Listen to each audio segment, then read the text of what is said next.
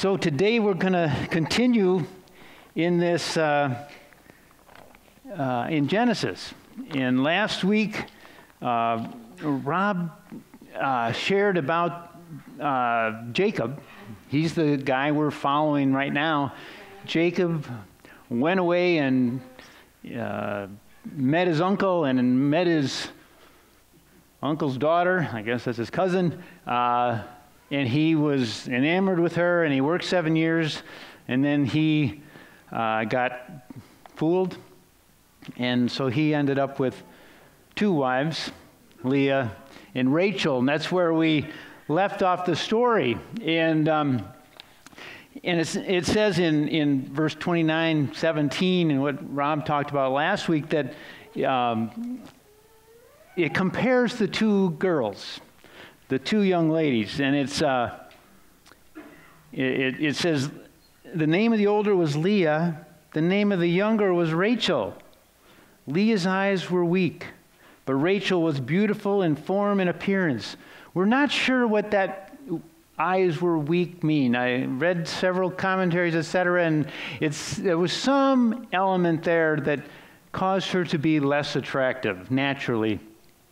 And the contrast with her sister Rachel, her younger sister Rachel, was that she was lovely in form and appearance. And so there's definitely a contrast there. These sisters aren't the same. They're different. And then it says at the end of that passage from last week, it said, speaking of Jacob, he loved Rachel more than Leah. So often we hear this story. I think in the past I read this story and I thought about Jacob getting tricked. And I thought, oh, poor Jacob, he got tricked. He thought he was marrying Rachel and he got Leah. And as I've read this repeatedly these last several weeks, I think my perspective has changed. And my perspective has changed from, oh, poor Jacob, to, oh, poor Leah. Poor Leah. And we're going to talk about these 2 sisters, and particularly Leah, today, and see what we might learn from this rather, I don't know, it's a complicated story. It's a complicated account, and which we'll see as we go into it. And it says Leah, she was not only loved less, but it said hated. Compared to her sister, she was much less. So let's pray and commit this time to God's leading as we hear these words. Father, thank you for this time that we have to look at the word you've given us, the account that you've provided that tells about these people, these real people that went through this, and help us to understand better what this means in the big story that this book gives us. So help us to listen, help us to hear, and help us to understand more and be encouraged by what you did through Leah and through these people we read about. So committed to you. In your name, Jesus, we pray, amen. So I'm going to just highlight through this story. We're going to start in chapter 29, verse 31, and go through chapter 30, 24, and just hit some of the high points, just to get the idea of this very, I guess I'll just say very mixed up family situation. This is not a marriage seminar this morning. Let's make that clear. Jacob's family, as it grew, was anything but ideal. So it says, when the Lord saw that Leah was hated, he opened her womb, but Rachel was barren. Okay, there's a lot in that sentence. So God saw Leah that she was unloved, that she was hated by her husband. And he opened her womb. He allowed her to bear children, but not Rachel. Not Rachel. So God saw her circumstance and blessed her. And we'll talk more about that in a little bit. And then it goes on, and it says she conceived and bore a son. And it goes on, she bore 4 sons. She had Reuben, and she had Simeon, and she had Levi, and then she had Judah. Four sons. And all of this childbearing takes place over about a period of about 13 years.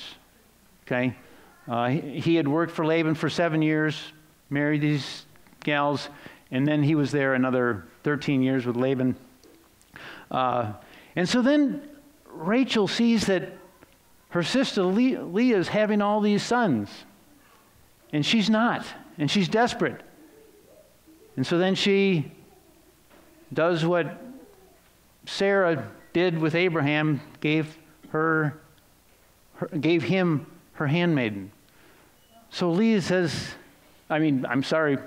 Rachel says, Jacob, take Bilhah, my handmaiden, and can have children for me.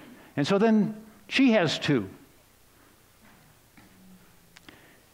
And then Leah ceased having children, so she did the same thing. She gave Jacob her maidservant, and she had 2 boys. And then through a trade of some mandrakes, Leah conceived and had 2 more boys. And then finally, Rachel had Joseph. Rachel conceived and had Joseph. So there were altogether 10, 11. Okay, bunch of boys. And so Leah, let's go through this a little bit. Leah was put in an awful, awful position. Her father gave her under deception to a man who was madly in love with her prettier younger sister. That is not a great situation for anybody. She was in a bad situation. And Jacob didn't love her. He loved Rachel. And she was powerless to change her situation. She was stuck. She couldn't just say, forget this. She didn't have that option. She was given. And she was powerless to change her circumstance. But it's encouraging to see in this messy situation that God had compassion on Leah and gave her the ability to bear children. But she longed for love. Leah longed to be loved by her husband. She longed for that validation. She longed to be valued. She longed for significance. You can see as she bore these first 4 sons, if you look at their names, first one was Reuben. Reuben, which means sea, a son. And it says, because the Lord has looked upon my affliction, my misery, for now my husband will love me. So she named him See, look. And she thought, now I've borne Jacob a son, and now he'll love me. But then she had Simeon. Simeon means heard, or one who hears. And Leah said, because the Lord has heard that I am hated. This is her second son now. So she didn't get loved after the first one. Because I'm hated. He's given me this son also. And then she had Levi. Levi means attached. Attached. She said, now, this time, my husband will be attached to me because I've borne him 3 sons. You can just see the desperation for the love of her husband, for the affection, for the attachment. He'll be attached to me. I've given him 3 sons. But it didn't pan out. Then she had Judah. Now, Judah's 4th son. And there's a bit of a change in her perspective here, a bit of her change in her response. Judah means praise. And she said, this time I will praise the Lord.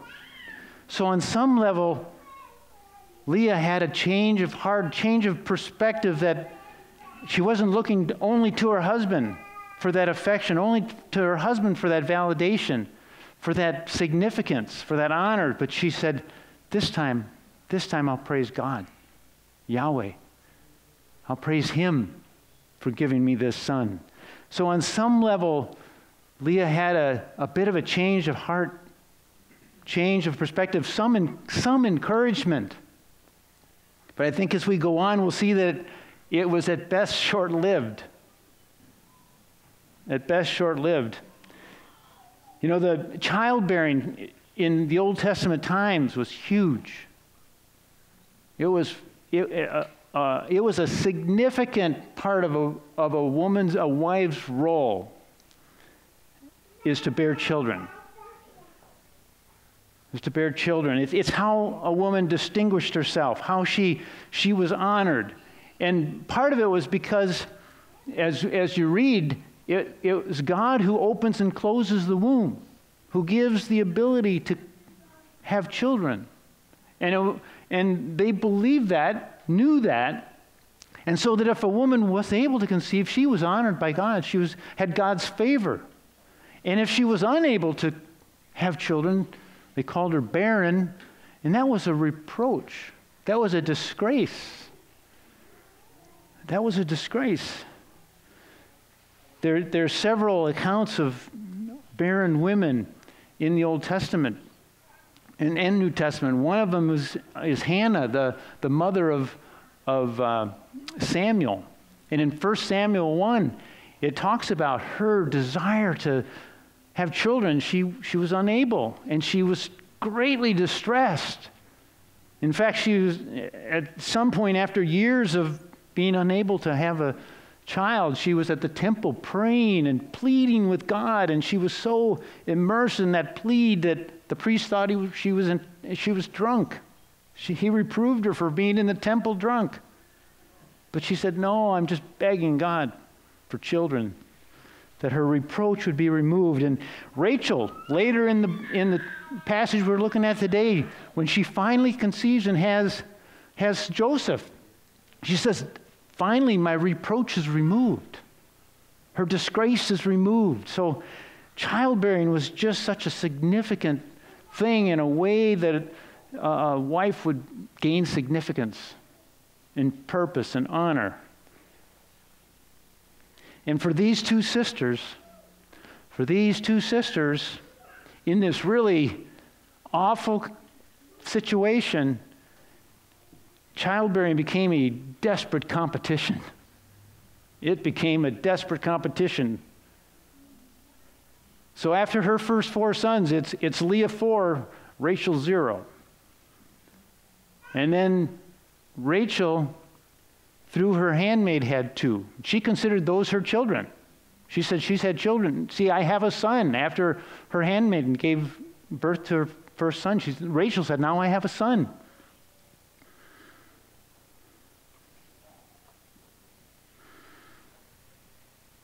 It was a desperate competition. Rachel said at one point here in the beginning of chapter 30, she says to Jacob, give me children or I'm going to die. She was desperate. Give me children or I'm going to die. And I think it's the desperate competition is evidenced by both of their willingness to give their husband another woman. I mean, that's just not what we would consider a good arrangement, right? But they were desperate for children. They were willing to go to that length. So this was a competition. Rachel said at one point, after her handmaid gave birth, she said, "I've wrestled greatly with my sister and I've prevailed." She saw it as it was a competition. It was a all out. So first it was Leah 4, Rachel 0, and when all was said and done, it was, if you count the 2 extras, it was Leah 8 and Rachel 3. It was a competition, and yet they were neither ever satisfied. They were never satisfied. They never said, we've made it. I've made it.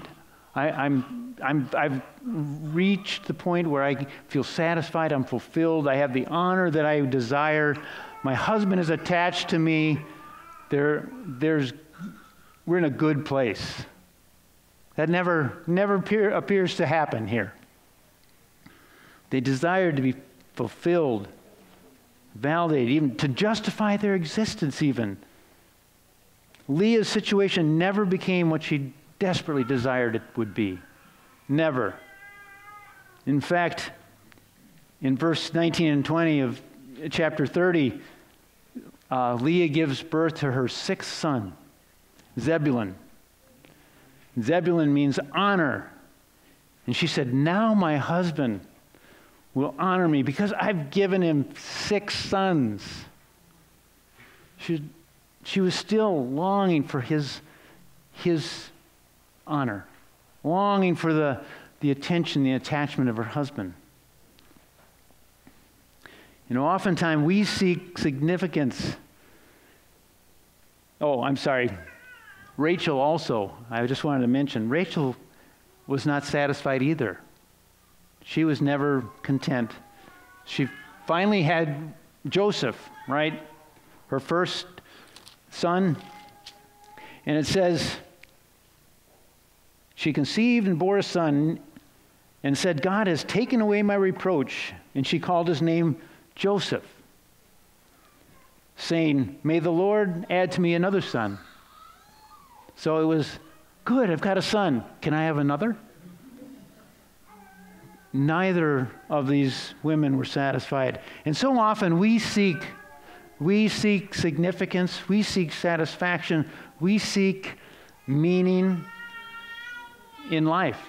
And oftentimes we fall short. We just don't get what we hope to get. We take things like relationships or family, a successful career, good things, accomplishments, even possessions, a big bank account. We think those are the things that will satisfy us, that will fulfill us, that will give us significance, that will give us a sense of value, that I'm worth. We take these good things and we make them the thing. We make them the thing that's going to make our existence worthwhile. It's going to make our life mean something.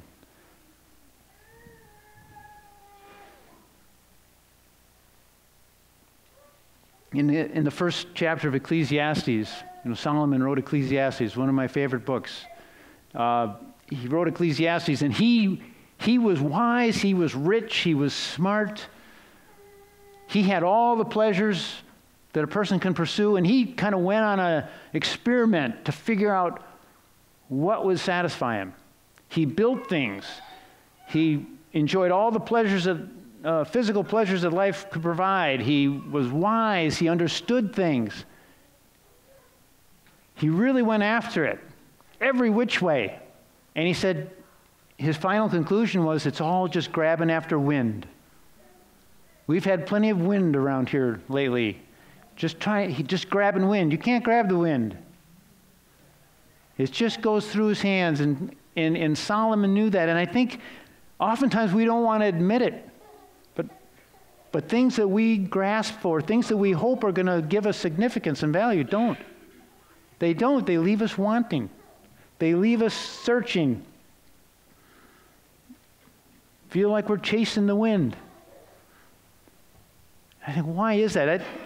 I know I've experienced that, where you think you think about something that you'd really like to accomplish, or something you'd really like to possess, or a job you'd really like to have. You think, boy, if I had that job, or if I had that car, or if I had that vacation, boy, would I be happy.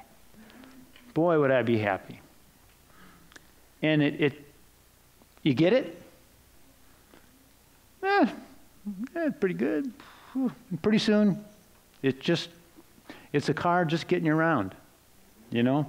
And I found I've talked about that phenomenon before, but there's a name for it, I guess.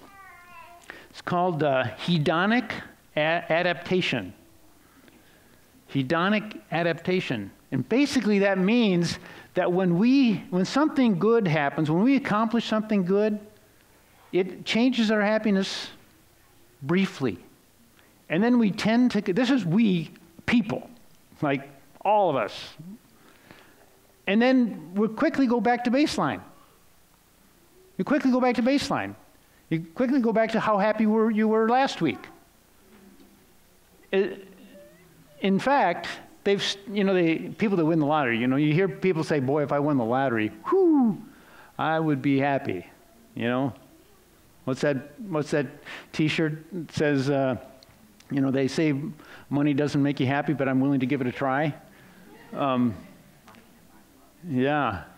Anyway, they've studied lottery winners. And you think, boy, if anybody would be happy, somebody win $5 million, even lottery winners, after an initial rush of excitement and happiness, they go back to the same as last week. It's true. It's true. We are searching for things to make us significant, and we don't find them. In this story, these two sisters were doing that. They were desiring fulfillment through bearing children, through the affection of their husband, and they weren't satisfied. And so there's really no happy ending. You read this account, there's no resolution. They don't eventually come to some understanding. They don't, Jacob doesn't say, oh, I love you both, or there's no, you get to the end and no happy ending. And we oftentimes think of Bible stories as they should be complete in themselves. The Sunday school story, has a beginning and an end, and there's a lesson to be learned. There's no one in this story that to be emulated. Oh, be like that. Don't be like that. I mean, maybe there's some don't be like that's, but there's not it doesn't get tied up with a string.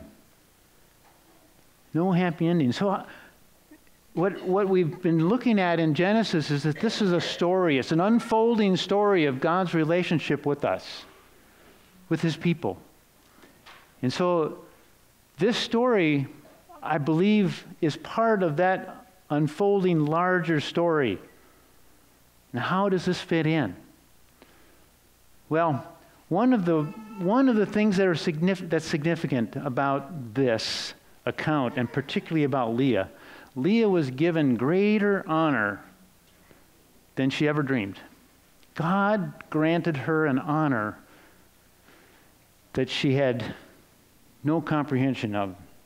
Through her descendants came the Messiah.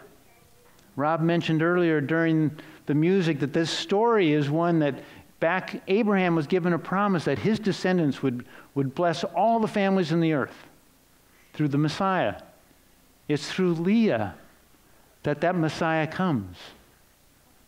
It's through Leah, not Rachel, not the pretty one, not the loved one, but through Leah.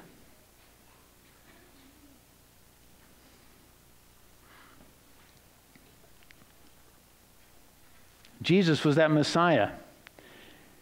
And Jesus is the perfect husband.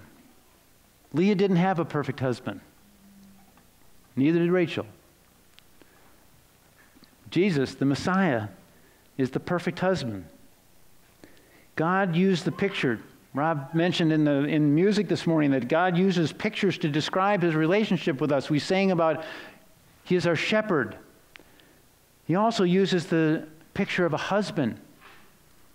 I don't easily think of myself as a bride. I was a husband once. I am a husband now.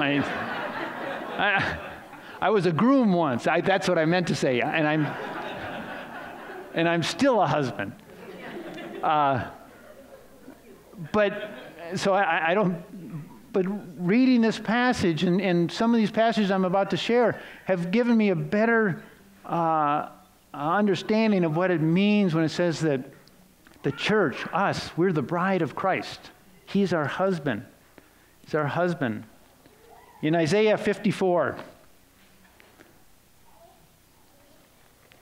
there's a passage, and it's God talking to his people, Israel, and they were estranged from him. And it says, "For your Maker is your husband. The Lord of hosts is his name. And the Holy One of Israel is your Redeemer. The God of the whole earth he is called. For the Lord has called you like a wife deserted and grieved in spirit." Leah, you could say, she was emotionally deserted. And I'm sure she's grieved in spirit, like a wife of youth when she is cast off.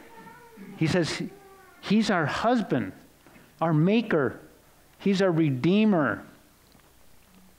Think of that Redeemer idea. It's kind of a church word, right? Redeemer. We don't think about that a lot, but redeem is to gain back or win back or pay a ransom for, to restore something, to regain possession or rescue from harm or distress. A redeemer redeems a situation. It means put things right.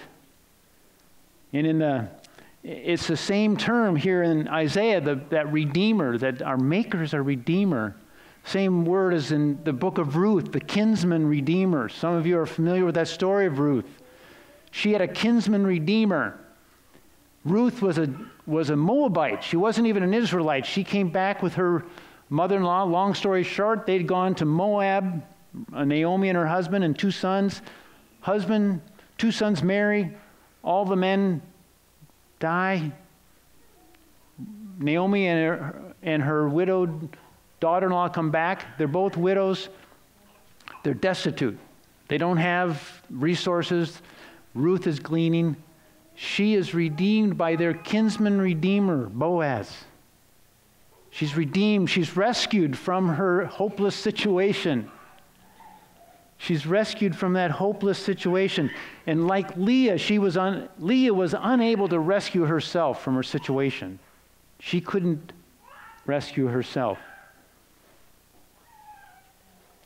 And Boaz, that kinsman redeemer, he was the picture of Jesus, who is our kinsman redeemer. And Boaz was a descendant of Leah's son Judah.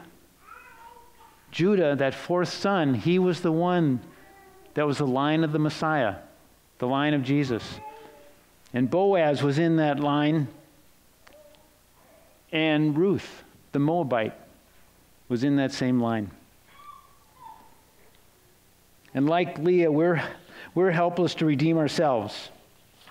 We're hopeless without God in the world. In Ephesians 2:12, it says, we have no hope without God in the world. That's the position we were in before Jesus redeemed us, before our kinsman redeemer redeemed us.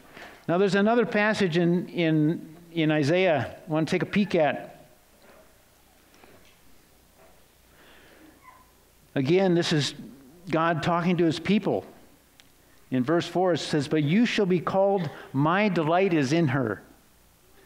Can't you imagine that that's just what Leah wanted to know, that Jacob delighted in her. She longed for that. My delight is in her. And then going down, "And as the bridegroom rejoices over the bride, so shall your God rejoice over you." That's what Leah desired, wasn't it? To be rejoiced over, to be appreciated, not just for bearing sons, but be appreciated for who she is. That he would be delighted. And that's what God is toward us. As our Redeemer, he's delighted in us. This is talking to his people. As the bridegroom rejoices over the bride, the excitement of a groom at his wedding. That's what God is toward us. So shall your God rejoice over you. You'll be called, he delights in her. God is delighted in us. The very thing that Leah longed for, to be loved and delighted, God has toward us.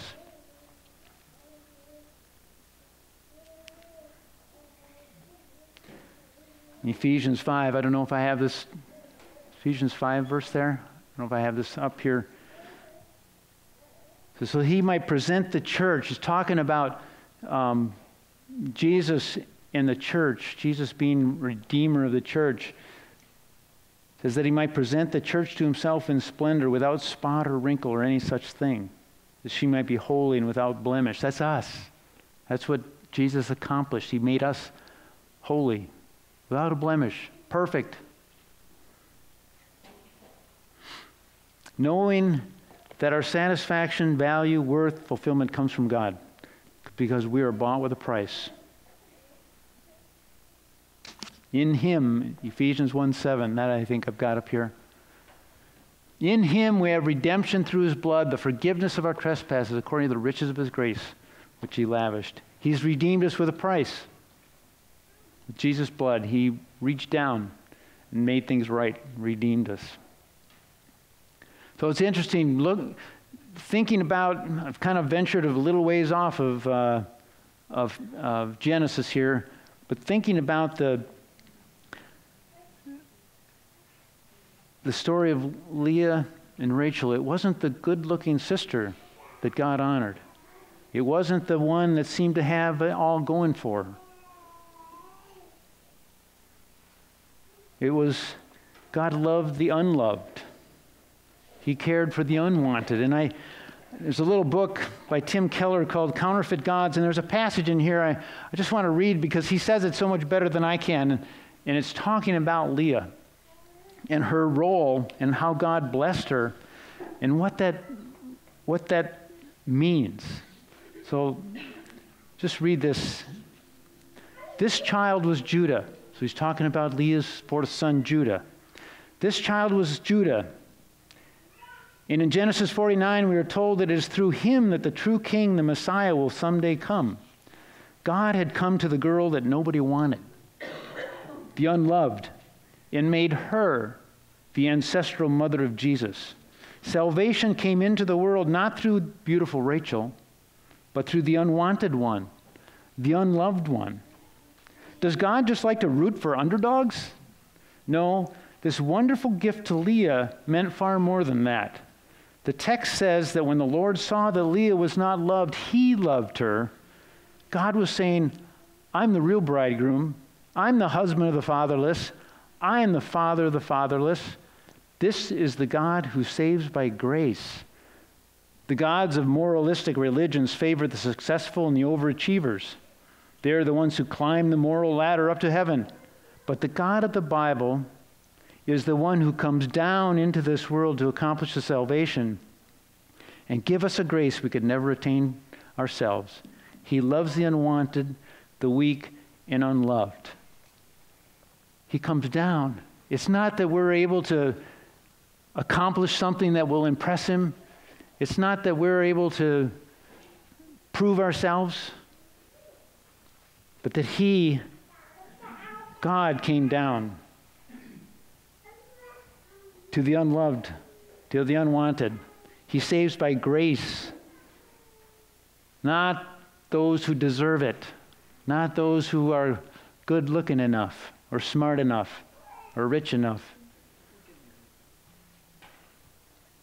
So what is our response to that? What is our response? What do I do with that? Where do I tend to put my confidence?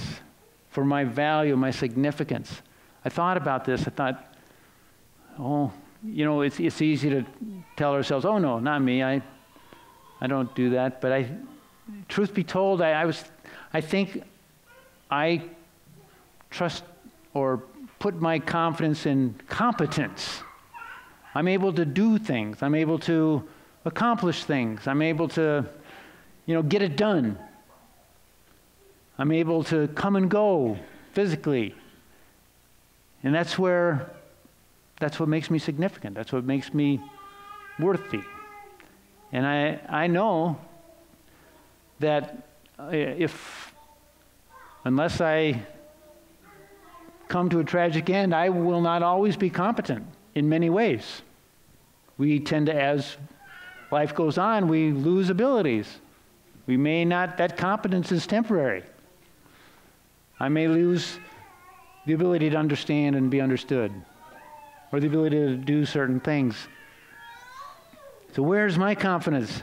And I think I'm reminded of Psalms that I go back to that remind me that my hope needs to be in God. My hope needs to be with Him. One of my go-to passages in Psalm 16, verse 5 and 6 says, "The Lord is my chosen portion and my cup. You hold my lot. The lines have fallen for me in pleasant places. Indeed, I have a beautiful inheritance." The Lord is my chosen portion. He's what I'm hanging on to. He's what I'm going for.